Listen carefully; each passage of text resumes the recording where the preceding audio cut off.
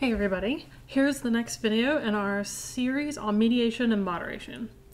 So last week we did simple mediation with covariates, which is model 4 in SPSS's process. This week we're going to stick with model 4 and do simple mediation, but this time with a categorical X variable. And this is an often requested video to really look and understand how categorical variables work in these types of analyses. Next week we'll start moderation. So just a simple model visualization first of how this is going to work. So your mediation where X predicts M, which predicts Y, which would be the mediated path versus the direct path of X predicting Y. We can do a categorical X in process. Categorical Y would mean we would need to do log regression, and categorical M doesn't run because that would be mixing types of regression. So we're going to stick with categorical X. And this is multi-categorical, meaning more than 2 categories. If you just have 2 categories, you can just let it do its thing. If you have more than 2 categories, this is the steps you'll need to take. So we're actually going to use the same example as the last video, which is the empty cars data set from R. And this time we're going to treat X as a multi-categorical variable. So we'll have cylinders. I think it's 4, 6, and 8, and we won't treat that as a continuous variable. We'll treat it as categories, predicting miles per gallon, and then we'll also say that that's mediated by weight. So a car with more cylinders is probably going to get less miles per gallon, but maybe if it's really light, it'll do better than a heavy car. Right? And we won't do any covariates this time. So let's start with power. I've discussed before that this is kind of a hack at power. It's not, you really should probably simulate this. But if we just wanted to see if we could predict Y at all, which will give you a good feel for how many participants you might need, let's use G power. It's a free program. It's really great. We're going to come over here, go to F tests, and then we're going to pick linear multiple regression, fixed model, R squared deviation from 0. And so this will just tell us if we can predict Y at all. So it doesn't really power the mediation, but it does at least power the regression analysis, because something should predict Y, and it should predict Y, X and M in a similar way. So if we know how much we're going to think about predicting Y, hopefully this will also power the mediation if it's there. Okay. So let's hit determine. Okay. We're going to pick an R squared here. So last week we did medium. Let's go with large this time, so 0.14. Calculate and transfer to main, so that's going to transfer it into Cohen's F squared for you. Alpha 0.05, power 0.8, sort of industry standards. Make those whatever you would want them to be. And then number predictors. So this is where you have to figure out how that categorical variable works for you. And so what happens when you put in a categorical variable and it gets dummy coded, or sometimes called contrast coded, is that it will create a set of predictors that mimic the entire set of categories. So if you have 3 categories, it will create you 2 predictors. Now it seems a little counterintuitive if you've never heard of dummy coding before. I have a separate dummy coding video that you can watch. But what happens is it creates you a set of pairwise comparisons. So with 3 categories, it's going to create 1 versus 2, 1 versus 3, or you could do 1 versus 2 and 2 versus 3, which is kind of a linear pattern. You could do 3 versus 2 and 3 versus 1. So it creates you a set of pairwise comparisons, and it only creates levels minus 1. So if you have 3 groups, minus 1, you'll get 2 predictors. And that's to keep from creating a singular matrix, so the math still runs.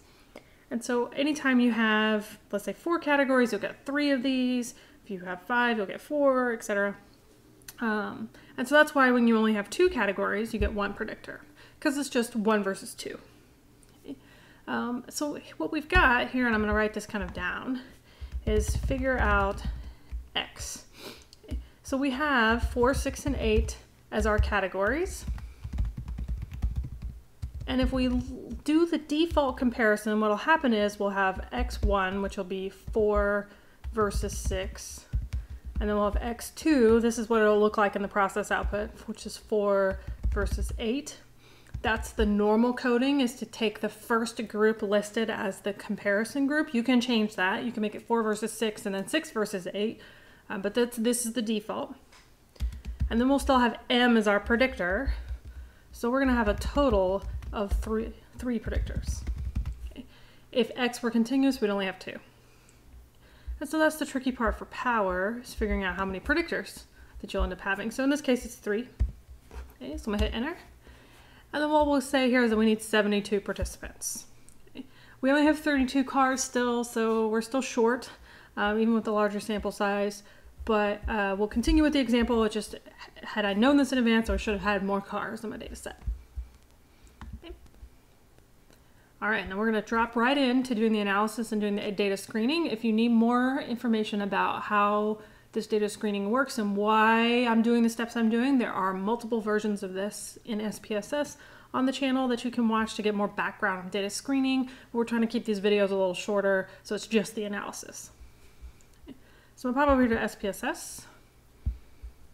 I'm going to try, where's the data? There's the data. All right, so let's start with accurate data. So I could do analyze, descriptives. Let's go frequencies today. Frequencies or descriptives, about the same. I've already got miles per gallon in here, that's why. So we're going to put in cylinders as our categorical X and weight. I'm going to turn off display frequency tables. Turn on mean. Let's see here, the min and the max, the standard deviation should be pretty good. Oh, I do want frequency tables, but only for cylinders since it's categorical. If you wanted to, you could also ask for histograms. I don't need them right now.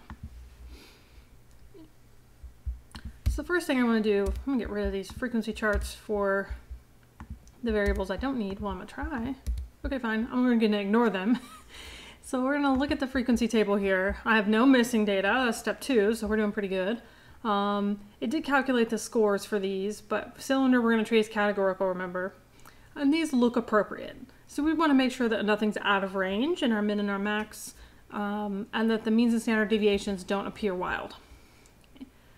Since we have a categorical variable, I'm going to come down here to cylinder. I'm just going to make sure that I have enough in each category, so that one category isn't blank.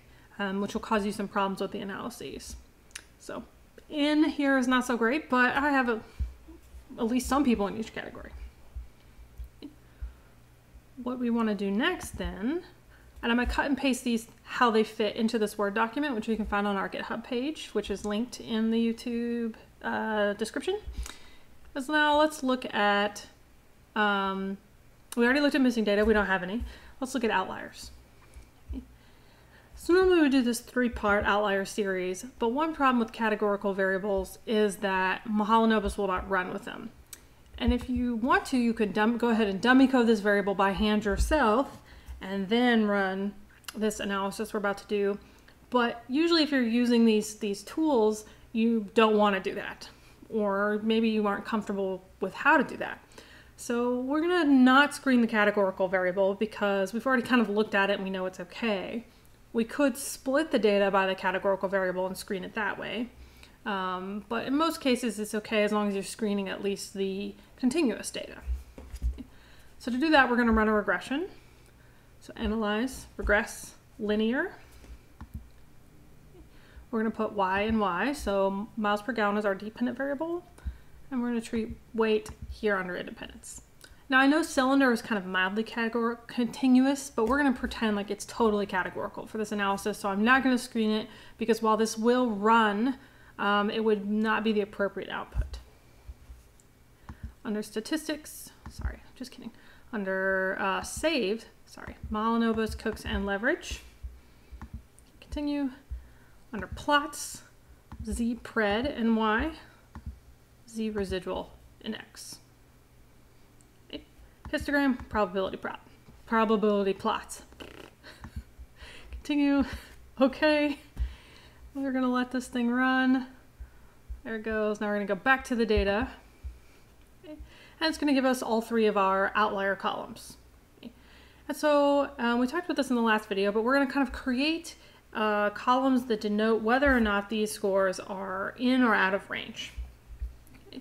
So for our Mahalanobis, what we're going to do is the degrees of freedom are the number of variables in the equation. And at the moment, that's just m.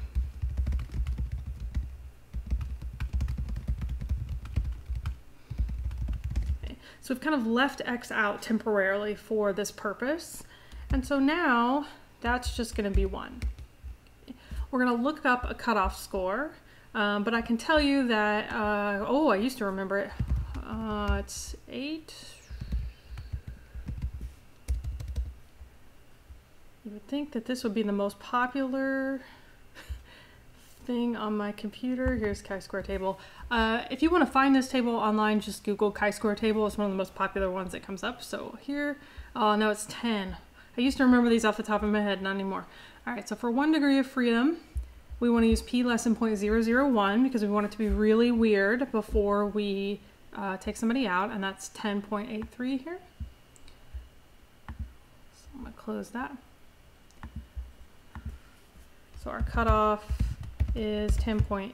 We're going to go back to SPSS, and we're going to create a bad Mahalanobis column.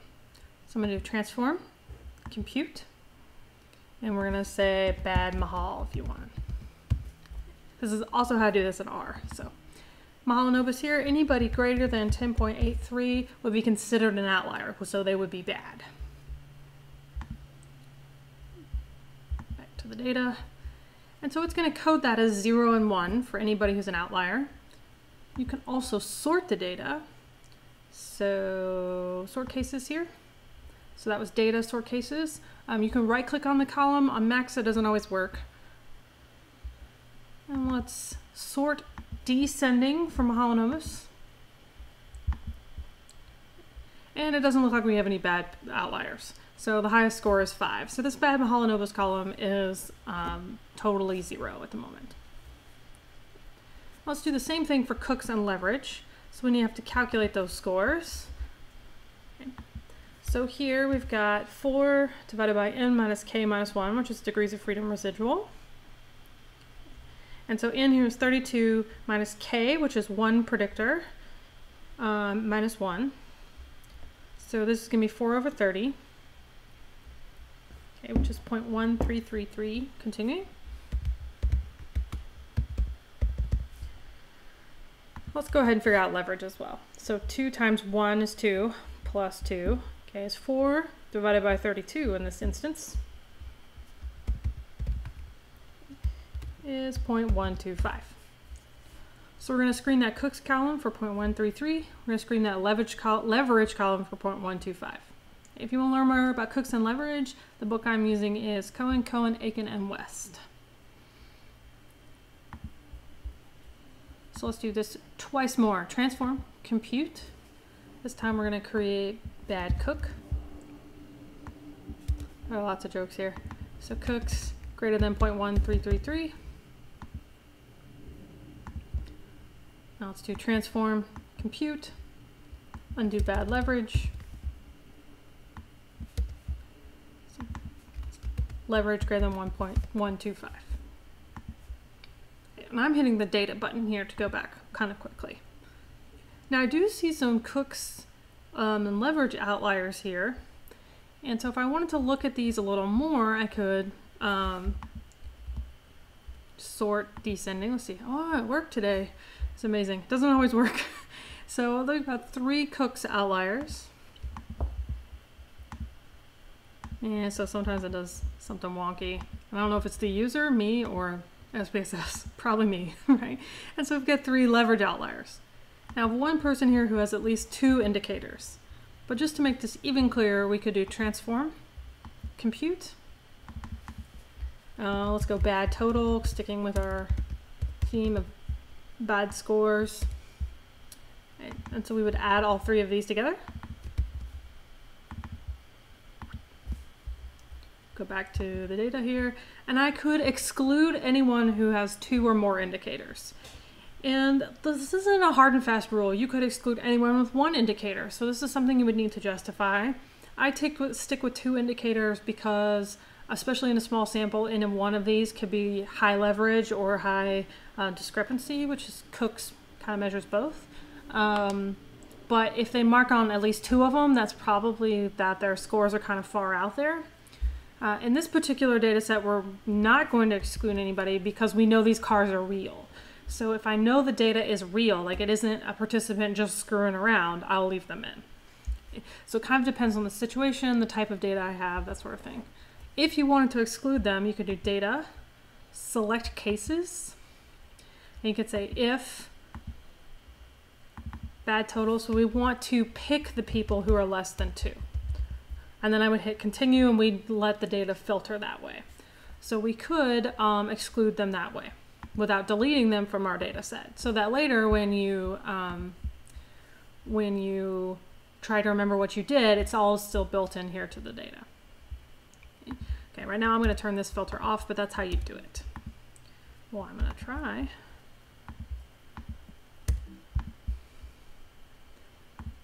Okay, clear. There we go. All right, so from here, now we're ready to look at all of the charts that we ran. So let's go back to the output here. Now, if I had deleted people, I would want to rerun this analysis to get the charts without the outlier. But since I didn't delete anybody, I don't need to rerun that exact regression again. I will run a correlation table though, so, well, actually we don't need a correlation table. In this particular instance, we have X and we have M, but X is categorical. So no correlations to run. So let's just look at these charts.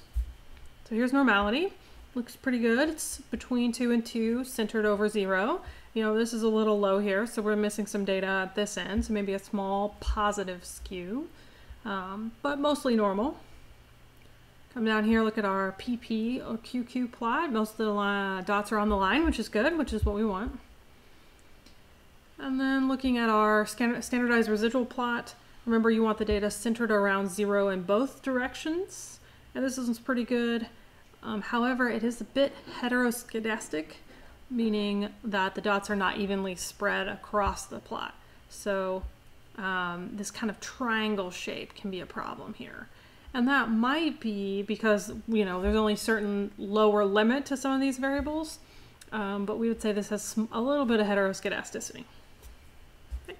All right, so all that's data screening. Let's look at how to run the process analysis with categorical variables. So I'm going to analyze regression. We're using version 3. And I actually had already tried this to make sure it would run, so let's clear that out. So let's put y into miles per gallon into y, because that's our y variable. Okay, there it goes. We're going to put x, our categorical variable, into x here. M, which is weight, is our mediator into m. If you wanted covariates, stick them right here in this covariate box. Mediation is model 4. We will now click multi-categorical. We're going to say that X is multi-categorical. And then this is where you could play around with how you wanted to code those variables. We're going to pick indicator, which will do the first group listed as the control group. So 1 versus 2 and 1 versus 3. Sequential does 1 versus 2, 2 versus 3, and I forget what the other two do, but you can see them at the top of the output to look at how it works. You'll notice that M is never a categorical variable. So we can't do M as categorical, but we can do W and Z. These are going to be for moderation. We want to click options to get, if you want to see the total effects model, so C, past C. You can pick an effect size if you wanted. Leave that one off this time because we don't really use it. And then everything over here, just kind of leave alone. If we wanted to fix for heteroscedasticity, we could pick one of these, and I would tell you to look up what these are to figure out which one you think applies to your data. I have no opinions on them. So let's continue, and then OK.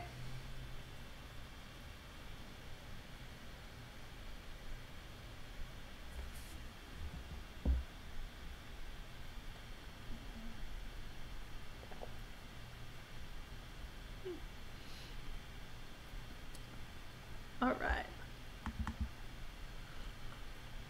So I'm going to double click in here so we can copy this output into Word and take some notes on it.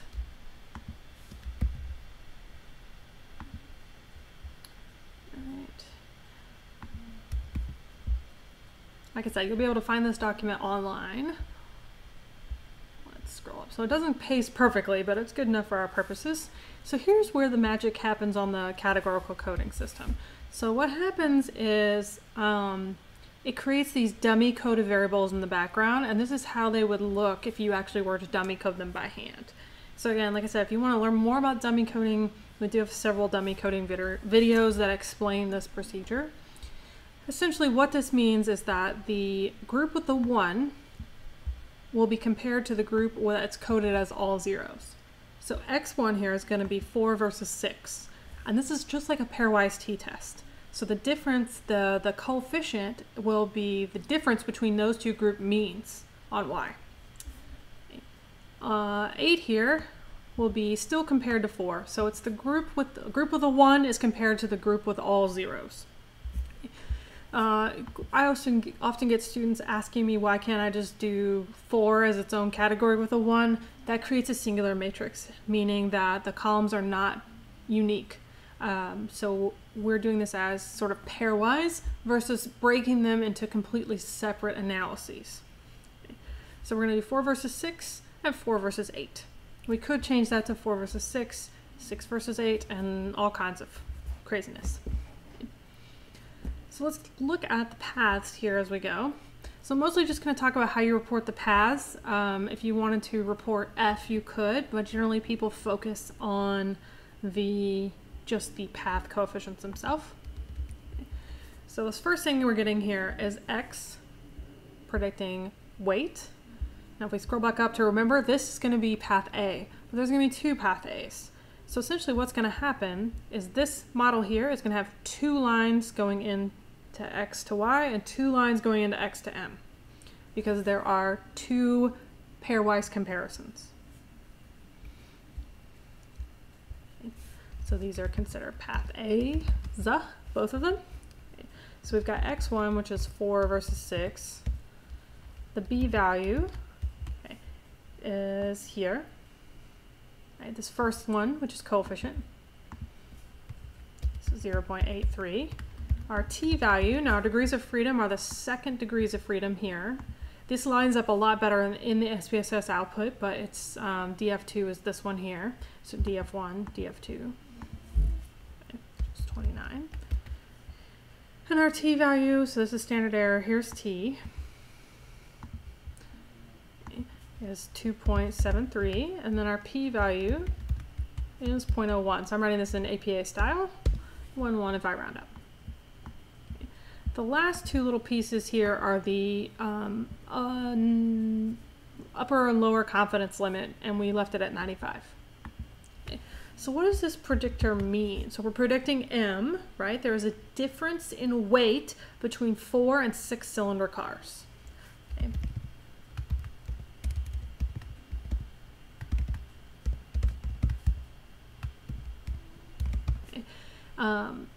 What that means is that this score here isn't the actual difference in the weight for them.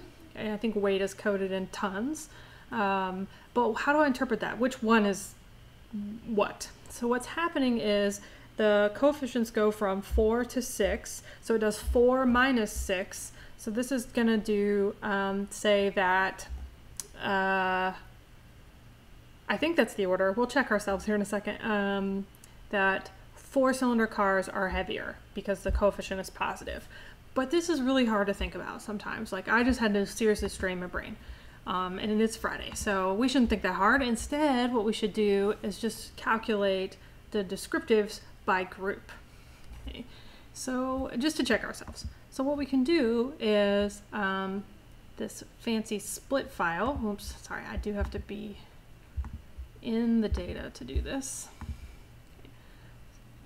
So we're going to do split file. Okay, split file is a temporary piece that doesn't actually split the file. We're just going to organize output by groups. We're going to split on cylinders. And then what I can do is do analyze, descriptives. Let's pick descriptives this time. Tell it to give me miles per gallon and weight so we can interpret both of them. And then just hit OK. And so that's split. The file itself is not split, but the output is split. And now I can see the means for each group. Again, I was wrong. So it did 6 minus 4. So this is why I always check yourself. So it took the score, wait, where's the mean? Yeah, 6. So the mean here for weight is 3.12, and the mean for weight for 4 cylinders is 2.29. So that's where we're getting the difference in weights here. All right. Oop, that's not what I wanted. I'm gonna go back to Word over here. So there's a difference in weight, and I'm just gonna leave you a little note here. Use split file to look at the means. Okay. And then that's how I'd report. I'd report like there's a difference in weight between the cars. 4 is this, 6 is that. Okay. Now it's a difference in weight controlling for this other variable. Okay. So now let's think about the other one. So x2, which is going to be 4 versus 8, the b value is 1.71. T is still 29. And now it's 6.75. P is less than 0.001. And now we see a difference in weight for 4 and 8 cars. Okay. And then I could report the means just to make it very clear for users which ones are heavier.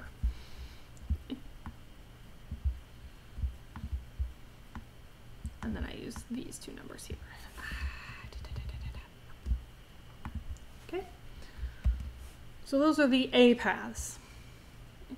Now we're going to come down here, and this is where we're going to get the B path, not to be confused with coefficient B, but the B path is where we're going to have weight predicting Y, which is MPG. Right, so this is M predicting Y. And so that coefficient is negative 3.2021 if I round up. Our T value with 28 degrees of freedom. Okay, so I'm still using this here. Equals negative 4.25, and our P value is less than 0.001. Okay, so these two.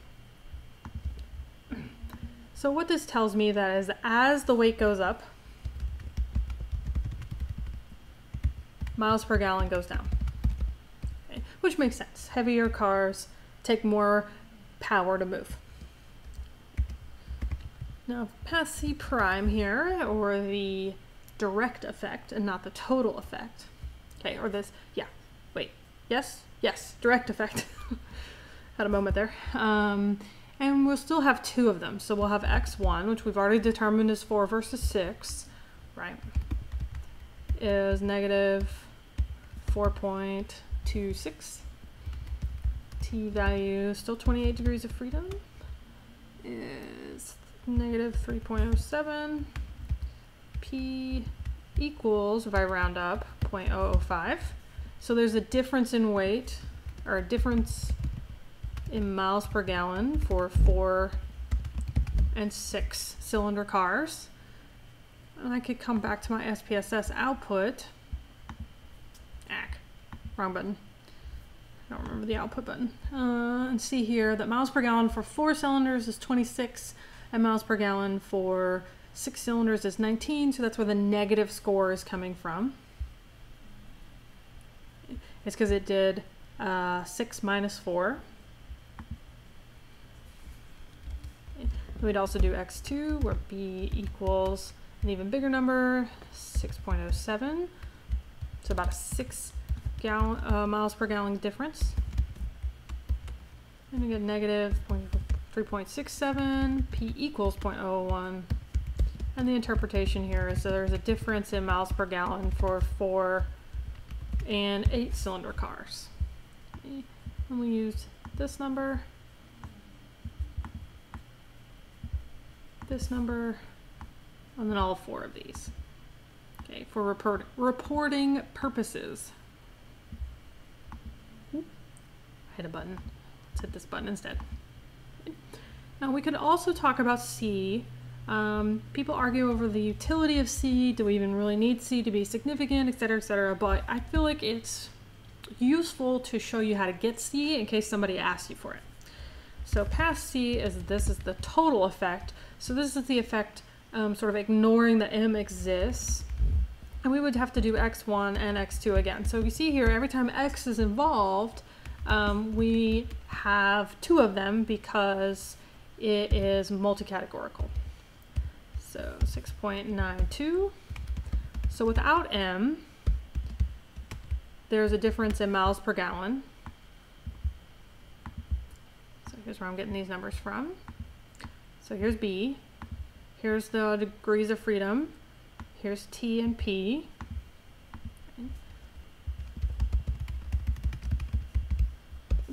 And so the interpretation here is there's a difference in miles per gallon for 4 and 6.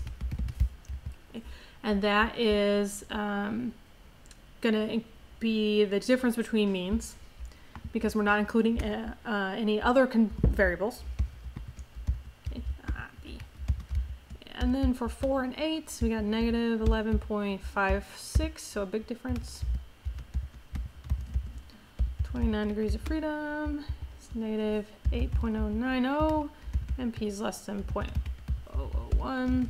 So there's a difference in miles per gallon for 4 and 8. So here and here. Now, what if you wanted the difference between 6 and 8? You have to recode and run this analysis again. So you would tell it to do the multi-categorical part a different way. Hopefully you would get the same results, but if you wanted that specific comparison, you would have to rerun this analysis. So then none of this tells me if mediation happened. I could think about the Barron and Kenny steps, and I could say, well, C is significant. Come back up here, let's look at A. A was significant, 1, 2. Is B significant? Yes. And C prime less significant. That's where we run into problems, really, right? The numbers look smaller, but does that imply that mediation happened? Right, so this would be, in the old style, we'd say this might say partially mediated, because then C went closer to 0, C prime is closer to 0 than C, since these are negative. But P is still significant, but we're moving away from that. And so instead, we want to come down here and look at the indirect effects. Okay. So this is the total effect. It's just a repeat of the numbers here. This here, relative direct effects, is a repeat of C prime from here. So we have all this already. Keep going, keep going, keep going. Here is the indirect effect. So that's the part we're really interested in. And so the way I've always reported these is I just say indirect equals because there's not really a symbol for them. But remember the indirect is A times B. And so in this case, it's A1 for x1 times B, and then A2 for x2 times B. You could report the standard error for this indirect effect. So the indirect effect is about 3 miles per gallon. And then we could report the 95% confidence interval for that effect, which is negative 4.88 to negative 1.06. And since this doesn't include 0, we would say mediation has occurred for this group comparison.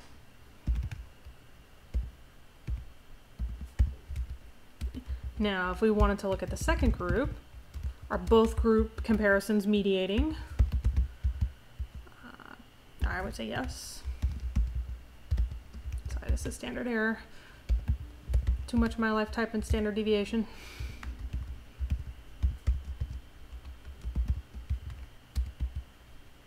.51, negative 3.01. So this is how you'd report this in APA style, my best guess anyway. And we'd say the same thing. Since does not include 0, would say mediation has occurred for 4 versus 8.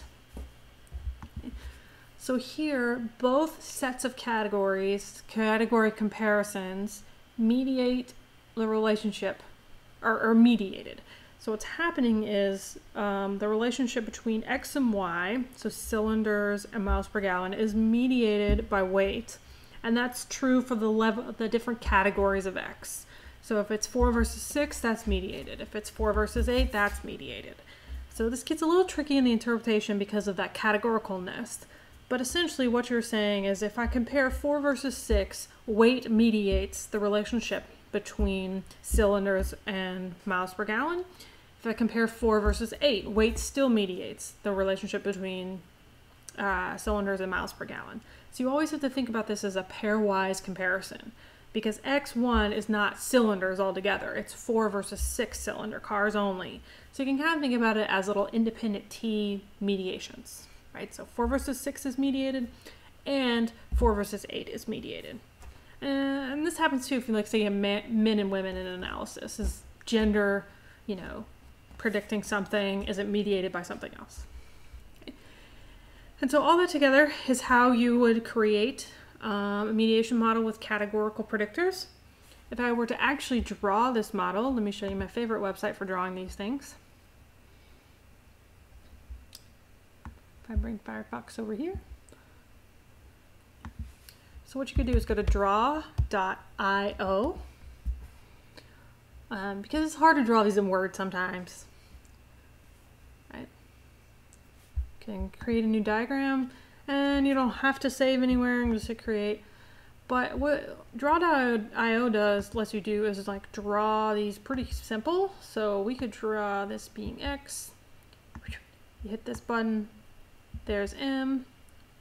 Hit that button there's Y, and you just gotta draw one more line connecting X to Y. And you can play with the shape and the way it looks. You can write numbers on each of these paths. If I can click on the path and just start typing the number, I can add my coefficients to the paths. You can click on a box and just start typing. Oops, that wasn't what that was. It was miles per gallon. So really love this website because it's a very clean, easy way to make these pictures. But what you could do for this particular analysis is to indicate that there are two categories. Just draw yourself some extra lines here to show, this is category 1, this is category 2. Or you could draw two separate triangle diagrams altogether. And so this is how I draw my pictures for what I put into Word to show you guys, and just kind of showing you how quick and easy draw.io is. Okay. So altogether, that is how we would run the mediation analysis. There's one more last piece, and then I'll let you run away, and that's quant-sci. So if you want the Sobel test, what you could do is go to quant-sci.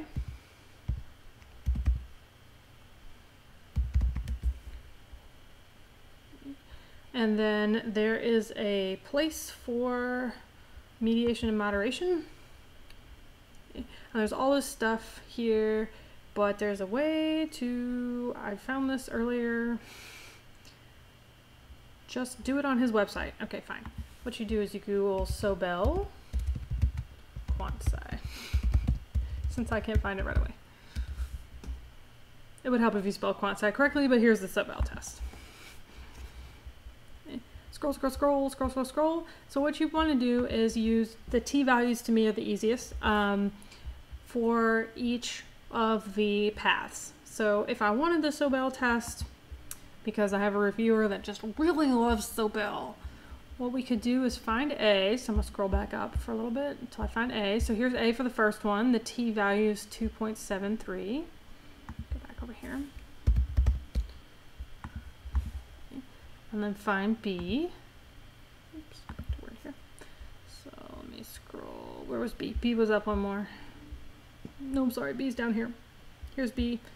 The t-value is 4.7 to 4.25. Hit go. And then this could be your test for Sobel. So here's the one I'd recommend, although they talk on this page about the differences between these. So it's 2.25 and the p-value is 0.02, which we would consider significant at p less than 0.05. And then I could do that whole thing again for the other coefficients. So you'd have two of them. So the other coefficient, the A path, is 6.75.